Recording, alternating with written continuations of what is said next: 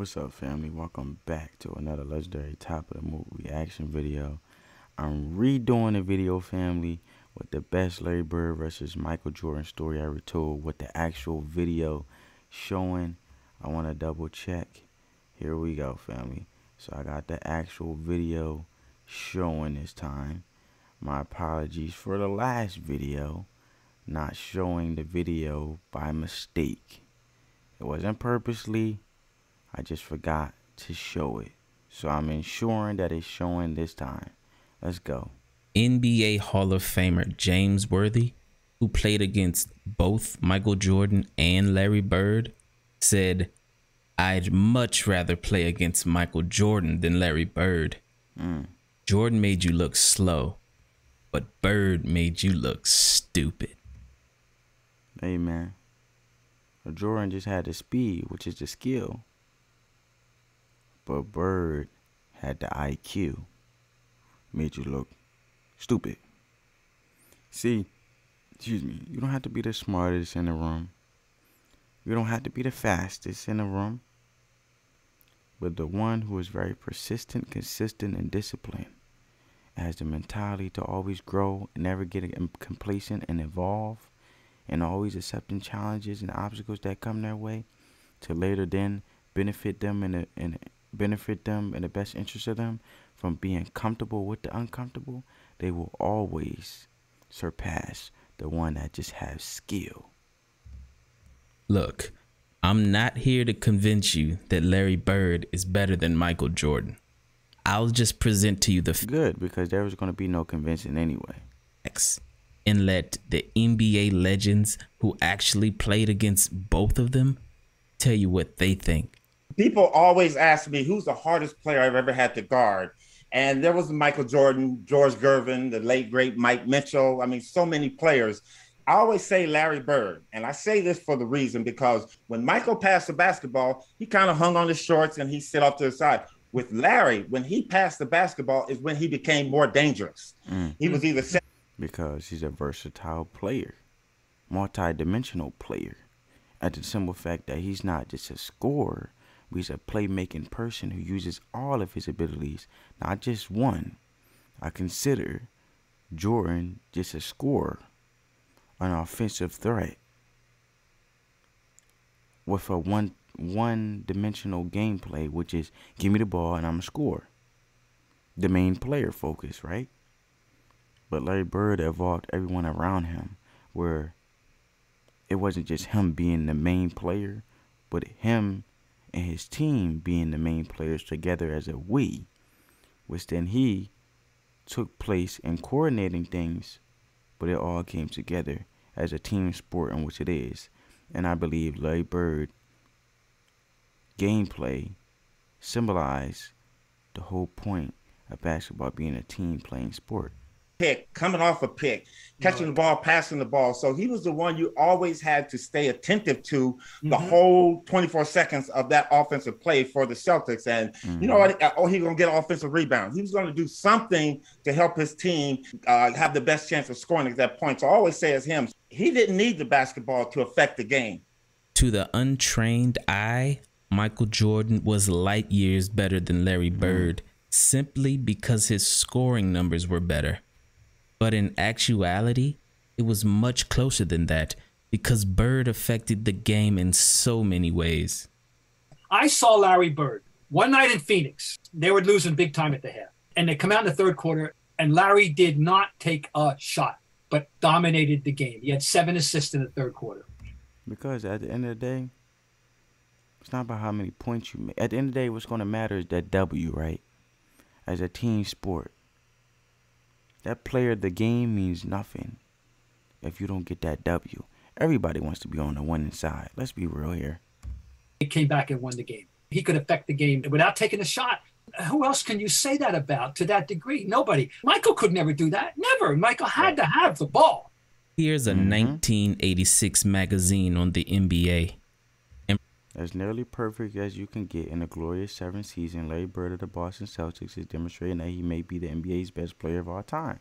By Jack McCollum, the living legend, Boston's Larry Bird. Remember, this is a league with Michael Jordan, Magic Johnson, Kareem Abdul-Jabbar, Charles Barkley, Isaiah Thomas, Hakeem Olajuwon, Moses Malone, and Dr. J.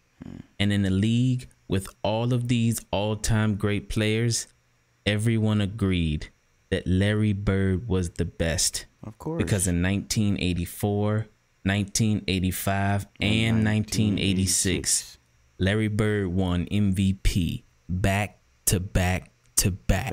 And in the 1986 playoffs, Larry Bird finally faced Michael Jordan head to head. And in game 1, Michael dropped a spectacular 49 points. But Larry Bird had an all-around game with 30 points, 8 assists, 6 rebounds, and 3 steals to lead the Celtics to a victory. 30 points, 8 assists, 6 rebounds, 2 steals. Man, jack of all trades when it comes to this ball game, man. Game 2, MJ had a revelation. And this is game 2 of the best-of-5 first-round action, and the Celtics will try to make it 2 in a row over the Bulls. We really have to play a complete basketball game. I don't think one man can beat the Boston Celtics. Of course. But he sure did try, because Jordan turned on God mode and broke the record. Because that's what that's all you know how to do with a guy you this far, and it takes somebody like Larry Legend to shake you up in your game. All you can do is try, but it ain't gonna work. Most points ever scored in a playoff game. Lead in the first half of the game against the Celtics Thursday. Jordan trying to fake Bird, can't do it. Hits the jumper, but Bird played pretty well defensively against Jordan. That was good defense. I mean, you make it, you make it. That was luck. I ain't hating. He did what he had to do. He shot it. He made it. I know we started Dennis Johnson out on him, and then we went with Danny Ainge, myself, then Bill Walton, and we was trying to run him to help all the time, but he had his outside shot going so well that he really didn't need to penetrate that much. Jordan hits it, 56 for Jordan, and that ties the Chicago Bulls all-time leader. Jordan with 8 on the clock. Jordan ties the game. Oh, boy. 63 points, and you're looking at an all-time record. Oh, boy. Michael Jordan. I see Jordan trying to prove a point, man. I give it to him. The guts, the heart, the courage. Incredible playoff performance. I've never seen it before, and I had never seen it after. That wasn't Michael Jordan out there. It was God disguised as Michael Jordan. But Larry Bird left with the most important statistic of all, the W. 10 on the clock. Bird, pick and roll parry. You ain't beating that team sport, man. You ain't beating that team, man. I don't care what you do, man. One player ain't gonna outbeat a whole team sport like that. Victory for the Boston Celtics to take a 2-0 lead over Chicago in their best-of-5. Michael Jordan didn't beat Larry Bird. You showed Michael Jordan going between his legs one time in the highlights, against Larry Bird. And that was the game he got 63. That's when he dropped 63 on Bird, yes. But if memory serves me correct, they got swept. No, not lost. They got swept, okay? That's true. Even though he dropped 63, we stepped all in his ass, did we not? I rest my case. Larry Bird went on to win his 3rd championship that year. And the following year, when Larry faced MJ in the playoffs, it happened again. Side. Larry Bird against Banks, rubs him around a Perry screen, drives it down the lane, and lays it in with a right hand. Michael Jordan with 30 points in this game, so he was 30 or better in all 3 playoff games. My man sitting there rethinking his whole life right now. See that Larry Bird effect? Bird's got 31 in the game and 14 in the 4th quarter. Bullseye. Fuck it. Boston has kept it in good hands in the 4th quarter. It's been like a bear scratched my man back. Just a warrior out here. A wounded warrior, but he's still fighting, man. Bird, and that's about it. Game. Final score in Chicago Stadium. The Boston Celtics sweep the Bulls out 105-. Not the Addies, man. Not that easy. All right, let's go, family. 5 to 94. Too much Celtic talent. Too much Celtic experience. Too much Celtic talent. For a Bulls team lacking in both areas. Yes, Larry Bird in back-to-back years swept Michael Jordan in the playoffs. So if Michael Jordan is the greatest of all time, but Michael Jordan never beat Larry Bird, then what does that make Larry Bird? The legend of all time. He was just the greatest of all time for the future modern era to come. In regards of a lot of people, what I believe, family, is in Larry Bird time, defense was actually valued as it is compared to how it is now. Nowadays, people don't really care about defense. They care about the points and scoring, and that creates you to look at as the best player. So, if anything, Michael Jordan would be the best player in regards of creating that narrative of being an offensive threat. Larry Legend would be the legend and how the game is originally intended to be played the right way with sharp IQ and a team being a great team player. You know? Innovative. Creative. Playmaker. I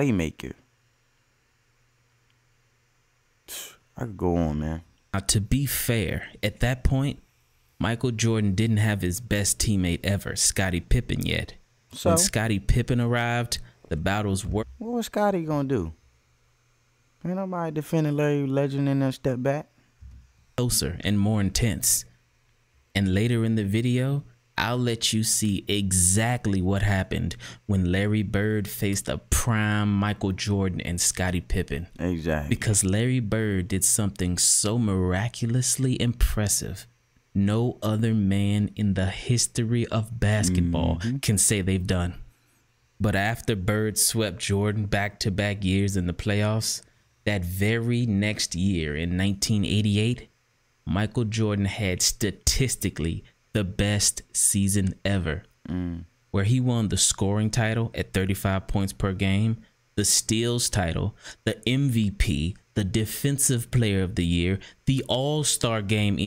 The steals, the MVP, the scoring title. MVP and the dunk contest. Okay. He faced Larry Bird 4 times that year, and this is how it went. Game 1. Break it down. Game 1. Larry Bird, 38 points. Michael Jordan, 42. Celtics won. Not even to say how many rebounds Larry got over Jordan. More assists always, of course. That's no doubt about it. 2 steals. Tough battle.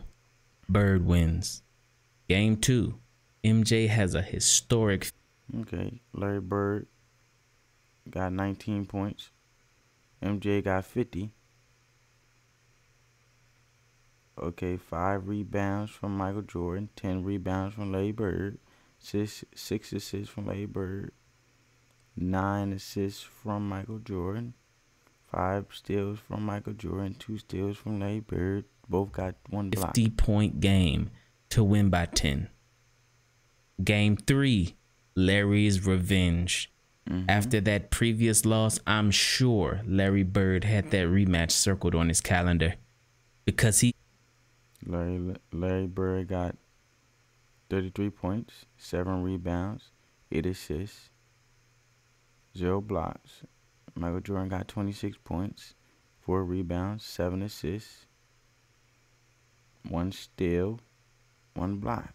Ended up with 33, 8, and 7 and blew MJ out by 30 points. Game 4. Celtics won again. Larry has 44. MJ has 39.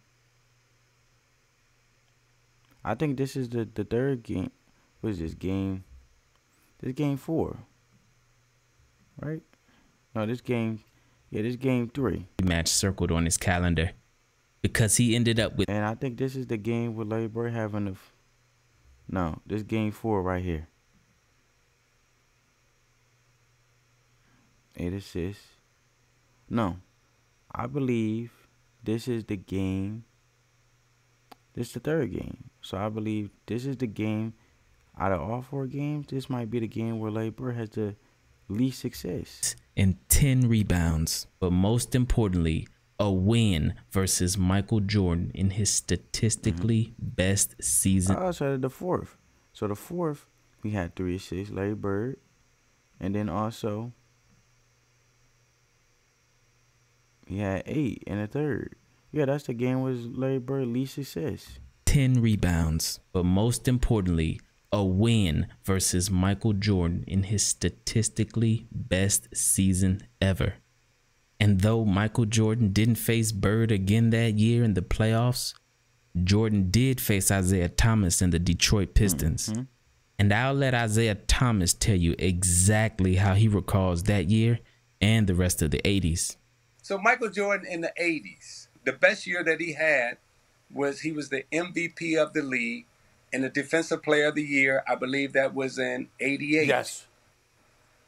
We 88. beat them 4-1. I'm gonna say that again. 4-1. They won one May I game. respond? And he never beat Larry Bird. He never beat Magic and Kareem. He never won. And all You never won against the legends. I'm saying is in the 80s, what I remember in the 80s, it was Philadelphia with Dr. J, Magic, Kareem, Bert, Michael Jordan. He was a non-factor. A non-factor. A non-factor. For the simple fact that he couldn't move the goalpost higher than the legends themselves that played against him. Is this your GOAT? Nah, my GOAT. But after Isaiah Thomas swept MJ, got some nice sneakers though, but he ain't my GOAT. He did go on to beat Larry Bird in 6 games. And many people touted the Detroit defense for holding Larry Bird to under 20 points per game. But what many don't include in that story is that Larry Bird was noticeably injured with painful bone spurs in both feet. So that's why them scratches and all that getting rough in the paint. Not even to mention, what's this man name?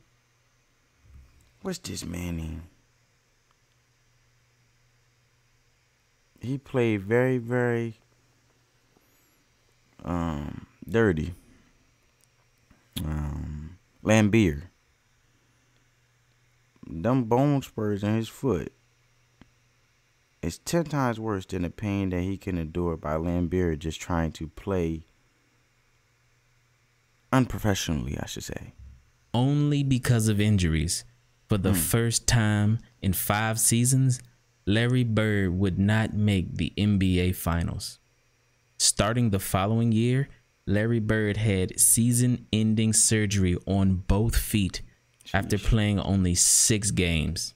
But sadly, it only got worse because that following offseason, Larry Bird broke his back and was never the same again. Sheesh, broke his back, man. And he played 6 games though at the before the foot surgery, man. You know, waited again. But even as Larry Bird's entire body betrayed him, for some reason he always played well against Michael Jordan. Almost. Of course, if you want to keep a legend on his toes, and he one that never gets complacent and stay hungry, he always gonna push it to the limit. He had a personal vendetta against Jordan, and I think I know why. When Michael Jordan was in college, he actually played an exhibition game against Larry Bird. Jordan and a bunch of college players, while preparing for the 1984 Olympics, faced Larry Bird and a bunch of NBA stars. The goal was to toughen the college kids up before they headed to the Olympics. So during pregame warm-ups, when Jordan chased the loose ball to the other end of the court, Larry Bird picked the ball up. Larry Bird picked the ball up instead of handing the ball to Jordan. Bird snared and kicked it back over Jordan's head. My world and welcome to it. Bird was showing me it was all business now and I was beneath him, says Jordan. I didn't forget. But instead of handing it to Jordan, Bird kicked the ball over Jordan's head to the opposite end of the court. Welcome to the league. And I guess you could say Michael Jordan took that personally. Now look at Mossy. Really? Oh, so that's how you're going to play it. You going to do this? Okay, fine. That's all I needed. That's all I needed for him to do that. And it became personal with me. Michael Jordan dominated. If it became personal, your feelings somewhat got involved. So my man had real estate in your brain for free. So it makes sense. This personal vendetta that can be possible. It's alleged. It can be valid or not. But depends on that. He said he took it personal. My man, it makes sense why every time y'all played against each other, he was going to show you every chance. That game, a young Michael Jordan actually carried a team full of college players past a prime Larry Bird and a bunch of NBA players. Michael Jordan won the battle, but Larry Bird won the war. I think Larry Bird took that loss personally because Jordan, my man Larry Bird, got the beard with it. Never really got the best of Larry Bird ever again. When Larry Bird finally returned to the court after missing basically an entire season with foot surgery and a back injury, he faced prime Michael Jordan and Scottie Pippen in a regular season game. The teams went back and forth. Bagley against Paxson, 10 on the shot clock. Jordan on Bird. Quick feed into Jim Paxson for the layup. That's one thing. Larry Bird, quick feet. I'm telling you, that quick feet energy transferred over to his teammates, bro. Bird is Kale the read. Jordan the steal. Scottie Pippen ahead to Jordan. Michael for the dunk. Bird against Pippen. Bird working on Pippen one-on-one. Hits the fadeaway. And with 10 seconds to go, it was a tie game. The Celtics had the ball, and the Bulls put their two best defenders, Michael Jordan and Scottie Pippen, both on Larry Bird because everyone knows who the ball is going to. Of course. And then this happened. Let's see if they wind it all the way down. Inside of 10 seconds. Bird low. You can't double yet. Now you can quickly. Bird's jumper, good. You're not stopping that, bro. 3.6 seconds left. Larry Bird gives the Boston Celtics a 2-point lead. Everybody in this building had to know it was going on. Michael came over to help out. Celtics lead with 3.6. Look at my man. He like, what the heck, man? Here, 102 to 100. A game-winning shot while being double-teamed by both Michael Jordan and Scottie Pippen, two of the best defenders of all time. Somehow the word clutch doesn't even begin to describe the greatness of Larry Bird. Look at that, bro. Right in his face. Game was on the line. But maybe a quote from NBA Hall of Fame coach, executive, and former player Pat Riley can explain. In an interview, when comparing Larry Bird and Michael Jordan's clutchness, Pat Riley said this iconic quote: "If I had to choose a player to take a shot to save a game, I'd choose Michael Jordan. If I had to choose a player to take a shot to save my life, I'd take Larry Bird." How about this, Pat Riley? We're going to do save the game and save the life. We're going to do Larry Bird. Because at the end of the day, we want to win, right? Winners win. We ain't going to join the loser, the individual who worrying about the stats and worry about the numbers. Look at Russell Westbrook, for example. It just, luckily, Michael Jordan, I feel as though, just got around individuals that were great teammates, which took him part of his coach, surrounding him with these individuals, like a Dennis Rodman, like a Scottie Pippen, you know, that were team player individuals, and worked at their scrims. But for life and the game, we want to win in for life. We gonna choose Larry Bird every time, man. As Larry Bird was on his last legs and Michael Jordan was starting his dynasty in 1991, Larry Bird mustered up enough strength to battle MJ again in one of the last great duels between the two. Gamble came up with the steal. Here's Bird. Yes. He was met on a switch by Jordan, and there 69, Chicago 67. Jordan eluding a triple team. Reggie Lewis. That Bird, that rebound. Over 2 people.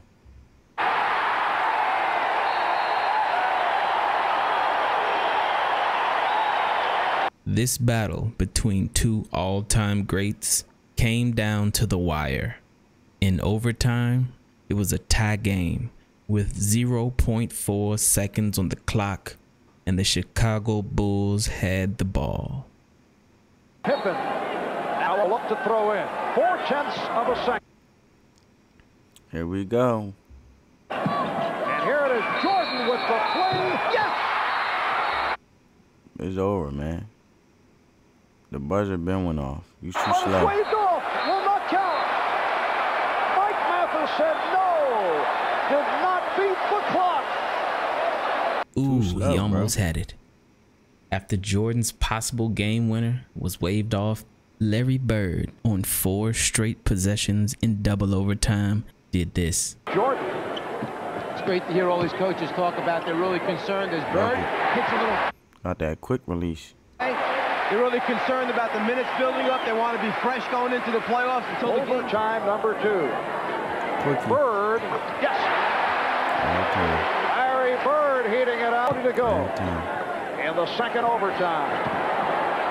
Ooh, Bird with with the the foul. foul. With the and one. And hits.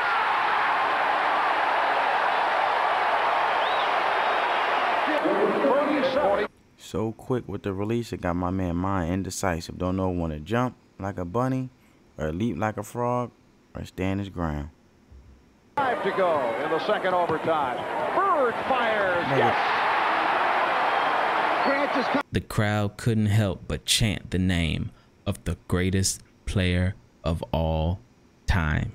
Shook his head and said, "This guy's too much." And the chant of Larry.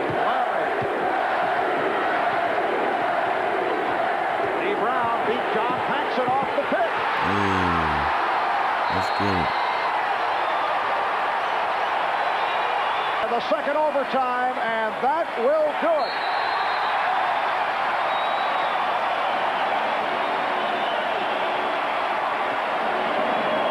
The Boston Celtics in double overtime and defeated the Chicago Bulls. Look at that, man. You're not stopping it, man. Wisdom supersedes everything, man. The time put in, man, speaks for itself. 35 to 132 in a wild one. The Celtics held on to win that game, but that year, Michael Jordan won his first championship versus Magic Johnson in the finals, and his dynasty had officially begun. Larry and I were talking, and Michael walks in, and he says, "There's a new sheriff in town." Well, he could back it up, you know. Both hit each other like, well, he's not lying. Larry Bird retired after that next season. That's humble enough for them to acknowledge it. But not before he took the court with Michael Jordan one last time. Except this time, it would be on the same team in what many would call... Look at Jordan, boy. Look at Jordan start to get bald. Time. Look weird. It would be on the same... He try to hold on to that little hair, look. Team in what many would call the greatest team ever assembled. Even Magic still had hair before Jordan lost his. The 1992 Dream Team. And rebounded by Jordan.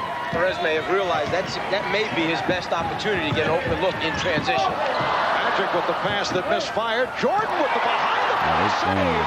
Here's Bird. Yes.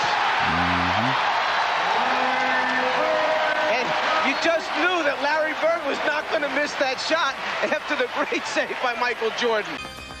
Larry, I hear that you're retiring. Thank goodness. I'm glad. I'm tired of seeing your face. Brought a lot of sad memories to me, but I enjoyed you tremendously. I wish you a lot of luck, and I think you had a very wonderful career, even though you probably ruined a lot of my successful games against the Boston Celtics. Hey, man, step your game up, big dog. And I'll see you somewhere along the road, somewhere playing golf. Even though he dropped 63, we stepped all in his ass, did we not? Tell him. I rest my case. He rushed his case. He rushed his case. Just like he ain't got to rush his case, because I believe Michael Jordan already said he ruined a lot of his accomplishments.